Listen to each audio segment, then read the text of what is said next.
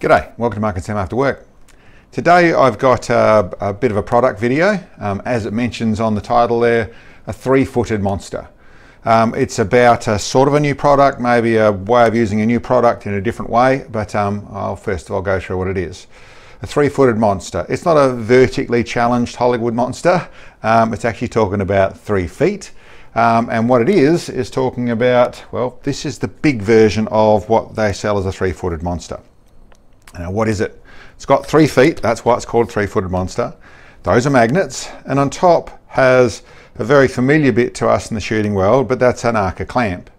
What it actually is, and for those that don't realise where AGGRESSOR comes from, that AGGRESSOR that we use on our tripods, we use various clamps on the AGGRESSOR rails on rifles and that sort of stuff. Once again, another ball head on a tripod mount. That actually comes from the camera world, and it's about a very positive, fast way to attach a camera, be that a still camera or be that a video or movie camera, to attach it, to click it on and off to do that. And then some time ago, someone realized that would be a pretty good way to do things for what we want to do on the rifle side of things. And so then the AGGRESSOR rails and AGGRESSOR chassis and all that sort of stuff came in, and we use it all over the place.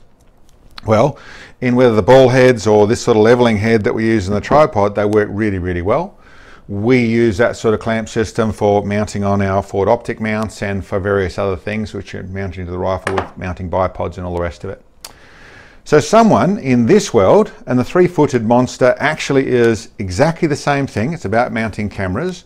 They have a lot smaller units than these that are made for mounting your GoPro or your action camera or small still camera, whatever it is, mounting it to, or you're sitting it on a surface. In this situation, they're magnets. These are magnets. They've got spring bits on the bottom of them, so you can actually mount this to your car door, your bonnet, your car roof, that sort of stuff, and actually this big fella run a pretty big camera on there. So this is for the movie making side of things or documentary side of things. Gives you, it's got this insulation for vibration. It clamps with some very good magnets. Now this product is made, it's 100% Australian made, I've been told, except for the magnets. So these are obviously a super magnet type thing, and I don't know anything about that more than the fact I've used them, and they grip very nicely. They grip onto your car panels. You put them on some heavy metal like a safe, then they're really hard to pull off. They stick on really heavy on you know, 1/4 inch steel. So they're very good magnets on your car panels, which is where someone came up with the idea to sort of use these, and I've just done a little bit of testing on the panel on a car. Then it sticks firmly, but it's not pulled, you're not bending the panel to get it back off the car, as long as you're wiping things down. And I suppose I'll get into what it really works nicely for on the car side of things. There are smaller units which are, like I said, made for the cameras. This is made for a larger camera, but actually working very nicely. And I'll set a rifle up there and explain a little bit more. I'll get some of this out of the road. This is what I just went out in the paddock and tested. Now this is all out of the road. This is Ruger Precision and 6.5 PRC, and I thought it was just a reasonable one to take out there and have a look and see how it shot. Now I've used, because of the way I wanted to shoot that sort of stuff, I've used my slider on the top here. Simply the way I wanted to do it. It could have clamped straight to the AGGRESSOR rail on this rifle. But I wanted a little bit of backwards and forwards movement, see how it shot, and I wanted to go and test it reasonably properly. But you can see what someone came up with as a simple thought. This is made to take a big heavy camera. So listen, and the other side of things is anyone that knows that's done a bit of hunting, a bit of using a vehicle to do that sort of stuff, whether it's stalking in the vehicle or it's hunting the vehicle or whatever sort of stuff we're using a vehicle. And whether you drive in the vehicle and then shoot off the bonnet, or you're on the back of the likes of a ute, or you in the States you'd call it a truck, but standing on the back of that sort of thing on a tray back and then using the roof as a rest, you would know from doing that sort of stuff, and that's when you're trying to stretch out a little bit. This isn't the 50-yard stuff or the 100-yard stuff, it's stretching out a little bit further, and you want to use some more stability to take a decent sort of shot.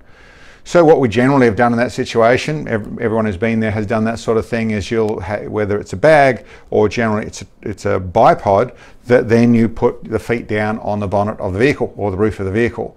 and that generally has a little bit of paint damage happens from feet scratching around, that sort of stuff. It also is not quite as stable because you can't really preload or feel it properly. It's not as stable. If there's a bit of angle to it, then the bipod's trying to slide off the side, and it works okay, but it's not awesome because there's nothing specifically for it. In a specifically set up vehicle, okay, they'll have rests and things welded into the roll cage or the tray or that sort of stuff, so you can shoot off that sort of stuff. But this was a thought which someone had, I don't know where this thought initially came from, to actually use this thing here. So I thought I would test it. It makes sense in some levels. I was unsure as how these are going to stick and what's going to feel like and that sort of stuff. And it isn't specifically designed for shooting by any means. It's designed to do its job as a camera. But when I set it up out there and shot, we went out. The weather has gone crazy. Over this month we've had 50 degrees, and now the one morning where it wasn't blowing a gale and it was supposed to, where we could get some shots, it was going to be cloudy, but it was misting rain the whole time. So we're out in the rain. So we set up still. We got to 700 yards is what we set up on. Had a couple of shots to make. It was all going to work, and yeah, it was going to work. Other than fairly poor vision. This is an element scope on here, so a good scope. It's a 6.5 PRC. It's just a factory rifle with a different buttstock on it, but basically not much going on here, but still 700 yards. And once I made sense of it and got on the plate, then it was really, that was a 5-inch group, or just under a 5-inch group at 700 yards by using this thing. The way you can adjust it, just like a sort of a normal sort of ball head, you've got a tension knob here, so you can actually move it around, get your cant on that, so get it angled on here. That works nice and neat and tidy, so that's good. There's another one down the bottom here which lets you traverse, so you could use it for that sort of stuff quite well, and set this tension up to where you could really drive it around the place and get what you wanted. I just set up on target and just wanted to see, I should say it's also got a quick release here, so it's easy to get on and off. And also inside here is also set up where it can take a Picatinny rail. So a Picatinny rail and the groove to go in a Picatinny rail, so very flexible on that side of things. Put that back on there, lock that back up. But I found with it sticking on, being magnetic attached, it really did give me some nice stability. I could put it out to where I wanted to. I was running forward in sort of a semi-bipod position, so I was controlling the buttstock a little bit more, but it really worked nicely on that score, being able to lean over and use the front of the bonnet, which should be the same when you're on the cab, and being able to really use your body, the vehicle to stabilize your body, control the buttstock a little more with your hand and your grip and that sort of stuff. And then a system that is not skipping, it's not bouncing around, you're not trying to hold it on the curve of the bonnet, that sort of stuff. It's stuck down pretty solidly with these magnets. Shot really well. I was really happy with it.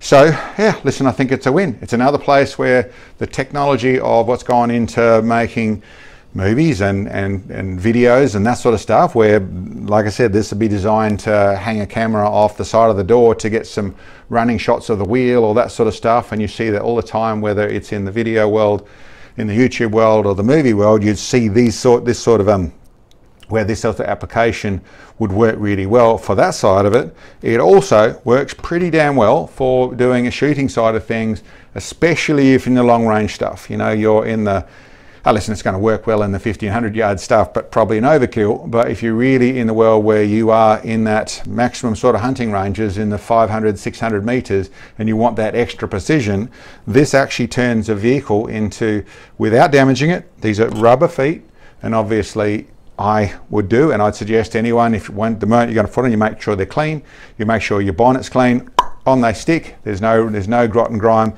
it's not moving around anymore. It has the flexibility of these springs in here, so it can flex around if you push it on that side of things, so that works nicely.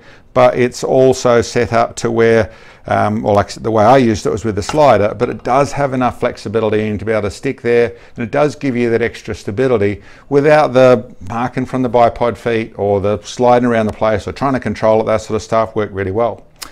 Anyway, that's just a quick one on that. Decent system. I think I'll put a link to somewhere other so you can find what they're going there. It is a decent bit of gear. There's a lot into it. But listen, it worked. I liked it. Anyway guys, that was a quick one on that. Otherwise the rifle, the likes of the Element scope, the likes of this Ruger Precision, actually it's shooting really nicely as it showed as well. And I thought it was a pretty good caliber to do in a general range of things and work nicely. Anyway guys, thank you very much for checking in. Hope you liked the video. We'll catch you next time.